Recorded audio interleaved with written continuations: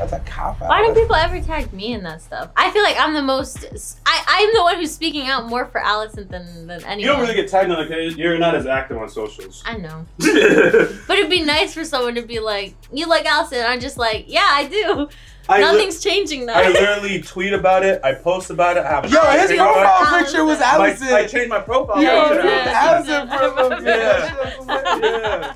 So it's like it's like you said the talk, right? But I went out there like, yo, I'm on this Allison shit. Yo, who wants it? I put a target on my back. So then they came. It's funny. It's so funny when people like get so angry about that kind of stuff. I'm pretty much. Especially after what I just read, like. Come on, guys. We're not supposed to pick sides. That's the whole point of the show. Yo, that's the whole point of Game of Thrones. And yet here we are. We're all picking sides. I mean, of course you pick a side, but you also... Allison. I ended up picking Allison because everyone's defending the Team Black, and it's like... Yeah, I really didn't choose a side. This is all that happened. Yeah, we're all like, we like them both. I gave somebody a compliment, and then people were like, oh no, you can't give that person a compliment. I was like, why not? And it kind of forced me, I don't, like, for me, I don't choose it. It just starts happening naturally. You just gravitate towards some side one way or another. But the more you tell me, you know when you tell a teenage girl like, don't touch that. Yeah, well I was gonna say don't date him. Don't date him. Yeah. She's gonna do it. It's like don't touch that. I know what you mean. Don't hot stove. Okay. The more like a hot stove. I was like, where were you going? Why would you tell a teenage girl don't touch that? A hot stove? A teenage girl knows. Yo, I just think about people in general. Like something that's the most common thing people use as an example. No, you're right. You're right. I should. But that was he like. started with teenage girl. I was like, what? My brain was already running. I know. I couldn't imagine he was gonna say teenage girl. I just you already had another idea in mind. And they said when you tell a kid don't do that, but he said when you tell he's a teenage girl, so yeah, don't touch that. Whoa. But yeah. If you say that, then I'm like, oh, I'm just gonna like him even more. Like, don't try to convince me. Let me find my way. I'm like that too, except like when you're like that. When you hype up one person, I immediately just like, they're kind of annoying, or I just go off. That's just how. Remember? That's why when we started like Up to the Bound arc on Bleach, there was characters I didn't even try to hype them up. And I just naturally fell for it. Yeah, but because the comments were like, no, Team Black all the way, and it's one thing to be Team Black, a little lonely. Right? I feel for them. I feel for Team Allison now. All right, let's do My Hero.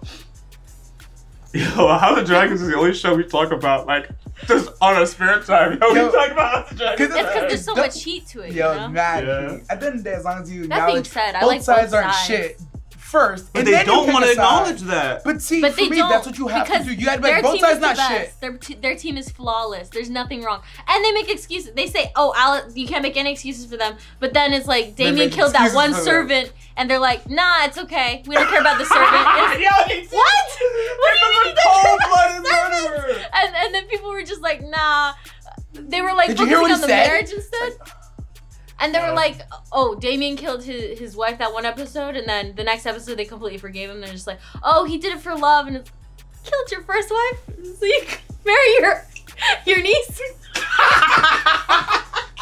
The more you say it out loud, it's like, bro, that's crazy. The ending, Yo, it sounded like, now he did it for love. I said, oh, snap, I feel you. So you can marry his niece. Like, oh, damn. Alright, I'm actually going to add that to the next House of Dragons. And he still failed. He still managed to fail. And he screwed her over in the process. I'm going to add this to the House of Dragon, like, bonus talk or just a random vlog. Because it's funny.